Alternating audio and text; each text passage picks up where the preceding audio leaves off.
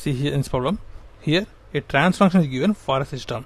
So that is g of s equal to 11 by s plus 11. So and this is the first order trans function. So now here we want the rise time for a first order system. How can you find it? So rise time means, so the output of system rises from 10% to 90%. So the time taken for this, so that is called as rise time. So it is nothing but TR equal to 2.2 times of time constant. Now this is the standard formula for getting the rise time for first order system. Now how can you find the time constant? So first of all we know that A by 1 plus S tau. So this is the standard trans function for first order system. Now bring this into this standard format.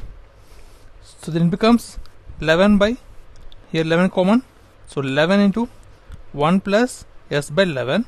So 11 cancel, that's equal to 1 by 1 plus 1 by 11 into s.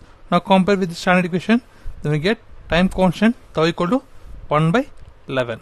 Now substitute this in this formula, so then we get TR equal to 2.2 into 1 by 11, that's equal to 0.2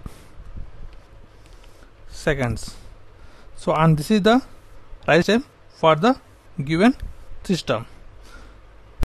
Thanks for watching. Please subscribe to my channel. Don't forget to hit like the video. Thank you.